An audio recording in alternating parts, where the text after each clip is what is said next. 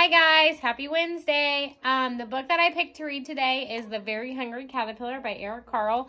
It is one of my favorite books. So let's go ahead and read it.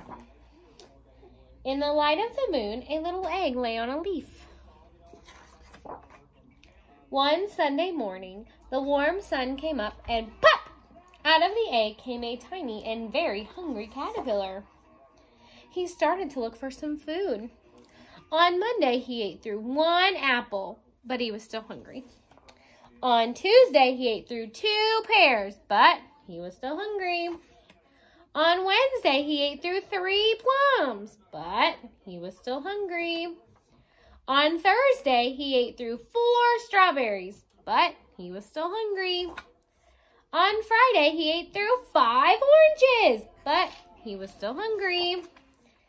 On Saturday, he ate through 1 piece of chocolate cake, 1 ice cream cone, 1 pickle, 1 slice of Swiss cheese, 1 slice of salami, 1 lollipop, 1 piece of cherry pie, 1 sausage, 1 cupcake, and 1 slice of watermelon.